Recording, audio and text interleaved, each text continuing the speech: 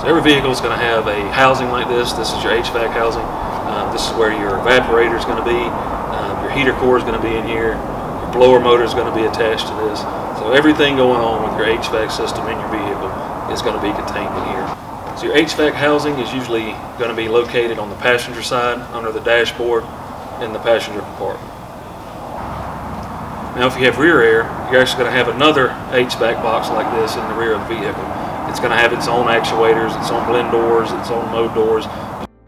You have electrical servo motors. Generally, they're going to be called blend door actuator, mode door actuator, recirc actuator. You always want to make sure you get the right part number. If you look at these, they look very similar. There's different functions and there's different plugs, how they work. You just want to make sure that you're asking for the right part and that you're installing the right part.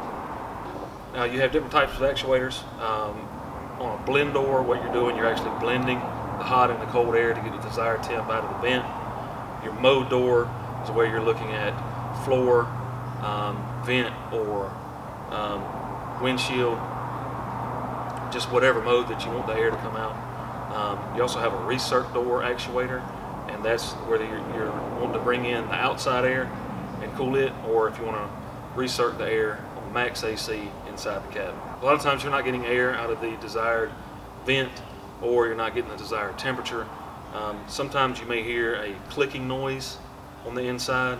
A lot of times what that is, the electrical and the mechanical components inside this actuator may have failed. So they're getting the signal, but they can't actually make the connection that it needs to make to open and close the blend door or the mode door. You want to make sure when the old actuator is removed that none of this changes before you put the new one on. If that does, your door is going to be in the wrong position and you're not going to get the desired temperature or mode that you're looking for. If they're even slightly opened or closed when they shouldn't be, then you're not going to get the performance that you're looking for out of your AC system. These HVAC assemblies will vary from vehicle to vehicle, and you just want to make sure that even though these actuators can look very similar, they have different functions, they can have different plugs. So this is a mode door and a blend door for a Honda Accord. If you notice, the pins look very similar. They mount up very similar. This one actually comes with the gear needed for assembly. Other than that, they look very similar. These are two blend doors.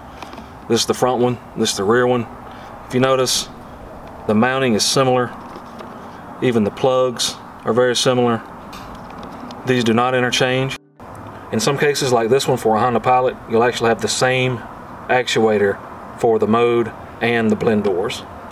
These HVAC assemblies will vary from vehicle to vehicle, and you just want to make sure that even though these actuators can look very similar, they have different functions, so you have to be very careful about which one you're putting back. For more tech tips like these, visit gpdtechtips.com.